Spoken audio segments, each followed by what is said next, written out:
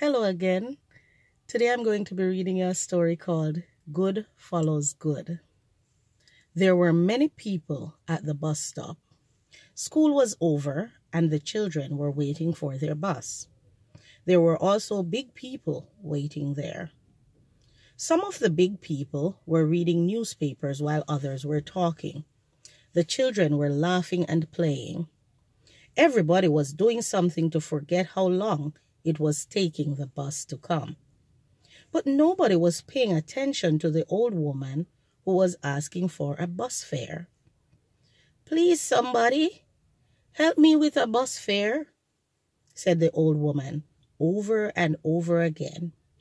After a while, Willie came to the bus stop to take the bus. His school was over and he was going home.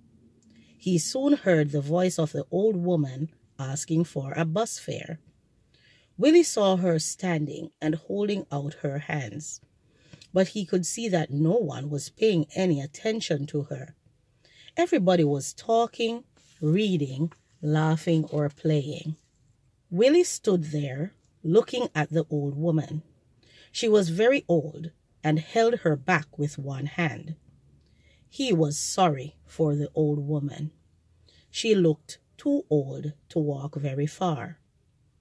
"One day I will be very old too," thought Willie, "and I might need help like this old woman. Will people help me when I'm old?" Willie stood there for a while, looking at the old woman. "I wish I could help her with a fare," thought Willie, "but I only have my own bus fare." After a long time, the bus came. Everybody ran to the door and pushed. They nearly pushed down the old woman as she held out her hand. "Will somebody please help me with a bus fare?" said the old woman as everybody pushed to get into the bus. Willie wanted to go into the bus, but when he looked back at the old woman, he could not move. Everybody was leaving her at the bus stop. He felt very sorry for her. Then Willie thought quickly, "She cannot walk very far. She is too old, but I am young and strong. I cannot be like the others who are not paying any attention to her. If I walk, I will soon reach home. It would be fun too." Nearly all the people had gone into the bus. Willie walked over quickly to the old woman. "Here is a bus fare, miss," he said. "Come quickly and let me help you into the bus before it moves off." Willie held her hand and followed her to the door of the bus. As she sat down, she looked back and smiled. "May God bless you, my son," she said. "May you live and never want." The bus bell rang and the door shut. Then the bus moved off, leaving Willie standing alone at the bus stop. Willie started to walk home. He walked on the back roads. This way his walk was not very long. Soon he was home. Many days passed, and Willie had almost forgotten about the old woman. One day he wanted to reach home early, so after school, Willie ran quickly to the bus stop. As he ran, he saw a bus. The people at the stop were getting into the bus. He did not want it to move off and leave him. He ran and jumped into the bus so quickly that he forgot to look at the number. After riding for a while, Willie looked out of the window. He saw that the bus was driving on a road he did not know. "Oh, I must be on the wrong bus," Willie said to himself.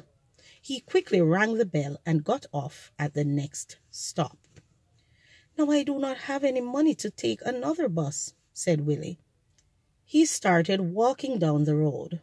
He did not know where he was going or how he would get a bus fare. Soon he came to a market. "I must go into the market and ask somebody to tell me how I can find my way home," he thought. So he walked into the market and looked around. He saw an old woman and a boy selling fruits in a corner. The woman was sitting and looking down into her basket. Willie walked over to the old woman and the little boy. "Please, miss," he said, "can you tell me how I can get to White Road?" The old woman looked up at him slowly. To Willie's surprise, it was the same old woman he had helped at the bus stop. "But wait," she said, "you are the little boy who helped me one day at the bus stop. You were the only one who paid me any attention." "Yes," said Willie. "How are you?" "I am okay," said the old woman. "And this is my grandson Albert. He helps me with my fruit basket." Willie and Albert looked at each other and smiled. "What are you doing here?" said the old woman to Willie. Willie began to tell her how he had taken the wrong bus and had to get off.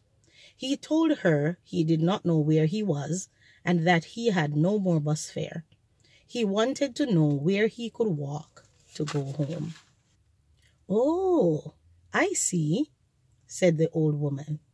"Well, here is enough money to take 2 buses home. Albert will follow you to the bus stop to catch the first bus. He will tell you where to get off to catch the other bus you need to get home." Willie did not know what to say. After a while, he smiled.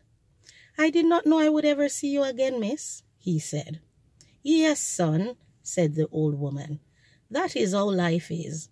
If you do good in life, good will follow you. Here are some fruits. They are very sweet." Willie was very happy that he had done a good thing. He did not dream that one day the same person he helped would be the one to help him. Willie thanked the old woman and said goodbye. Then he and Albert ran off to the bus stop. The end. So that was just a lovely story. It is indeed good to do good. Walk good and good follow you. Thank you for watching. Bye.